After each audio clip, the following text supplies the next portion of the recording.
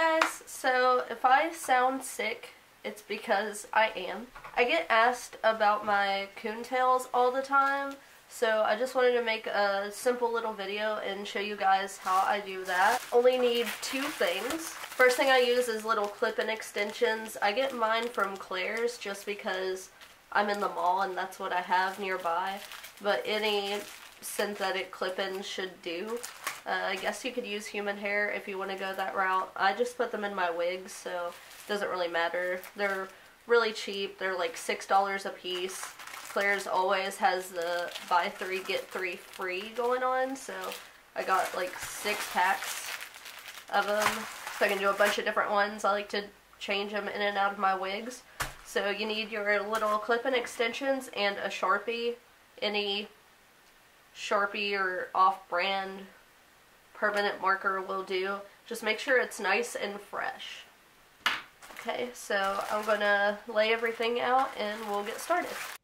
Okay, so the first thing we're gonna do is, open it, because you're not gonna be able to do anything from inside the plastic.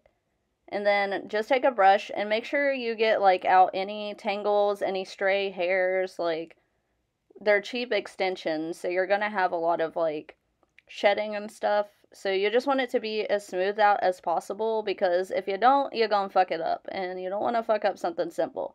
So just, yeah, comb that shit out. And then you want to anchor it somewhere sturdy.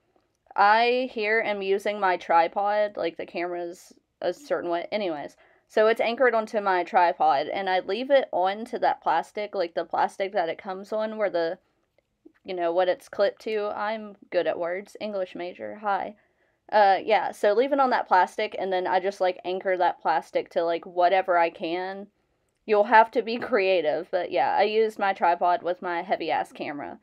And then, as I go and work, with a really thin line, this marker I'm using, it's like a big one, I stole it from work. It bleeds a lot because, these extensions are synthetic, so,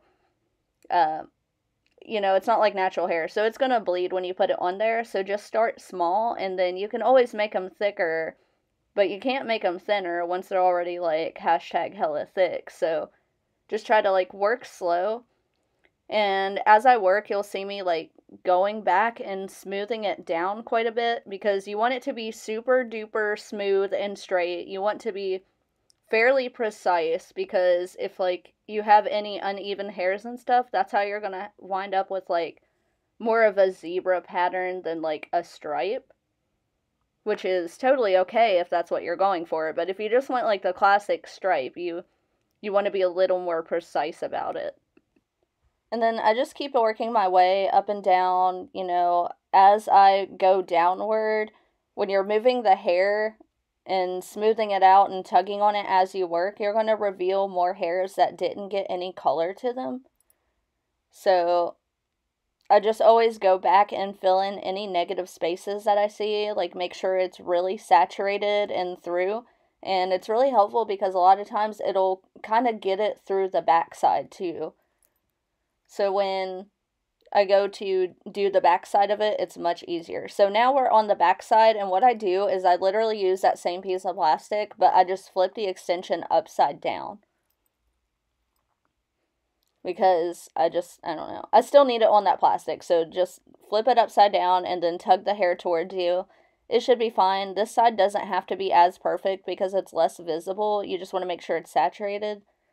And as you can see, like, you can see the bleeding that came through from doing the front. So this side is always much easier, a lot quicker, because you already have that guideline of like where the stripe needs to be. So you just want to keep working it in there and, I don't know, getting it looking nice. I feel like a broken record at this point. Like, you can use a Sharpie and draw a stripe on a piece of hair, but I'm just trying to be technical and like teach you something, I guess. I don't know. I'm dumb. This whole thing's dumb. I'm so sorry. Just while I'm thinking about it, another plus of leaving it on the plastic is obviously the Sharpie gets fucking everywhere, so it saves your countertops, your placemats, whatever. But yeah, we're done. I did a few more of those, and then now I'm going to show you just putting them into my wig. There's like nothing special about it. I just go through and here I'm just trying to decide which ones I want to show in the bangs. And this took way longer than it should have. Like, it should be pretty self-explanatory, just taking something and clipping it into a wig, but I'm very meticulous about where things are and where they should go.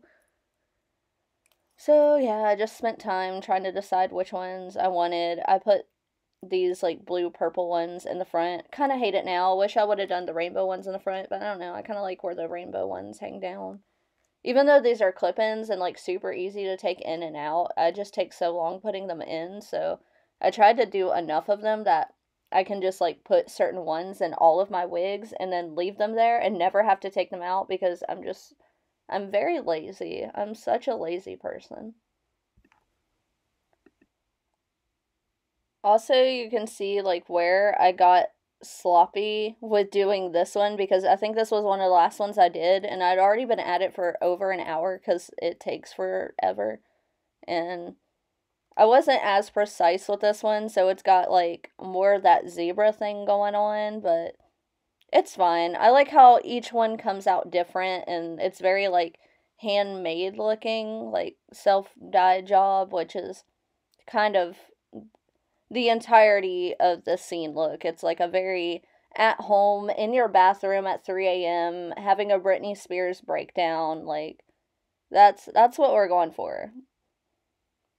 And then in the wigs, I feel like it's easier to put it in the bangs and like cover it because you can like really move it, hairspray it all to hell. I had so much trouble right here. Look at me fucking struggle. I love that for me. I was also trying to work around these cat ears because it took me like 2 hours to get the cat ears exactly where I wanted them, and I did not want to disturb them. So the other coontails that I put in, I probably would have put them in the spot where the ears are, but I had to try to work around them.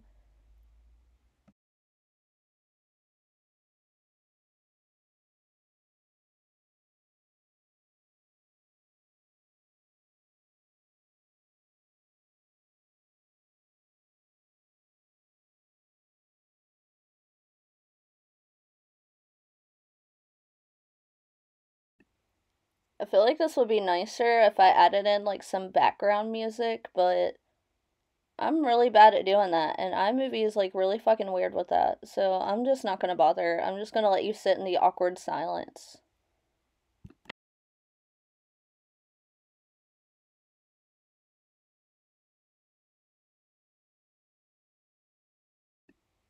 Also, really upset and offended that you hear the little clicky button noise every time I end the recording on my mic. And if anyone's wondering why my arm looks weird, I have Sanoderm on my arm because the tattoo you saw earlier, the Gur one, on my wrist when I was doing the stripes, that was like brand spanking new. Like, I literally had just gotten home from the shop and started working on this, so I have Sanoderm on my arm, and it's awesome. You either love it or hate it, but it's like this cellophane thing. It's like the stuff that they use to keep IVs in your arm at hospitals. It's essentially the same thing, but it's the laziest way to heal tattoos, so it gets kind of gross and gunky in there. It got so nasty with my Hello Kitty one, but with this one, it actually wasn't that bad. It's off and it's pretty much healed now. It's flaky, but yeah, so I have plastic wrap essentially on my arm, so if you catch some weird shininess like right here, you can see it. So I just thought I'd let you know in case anyone's like, what the fuck is wrong with this bitch's arm?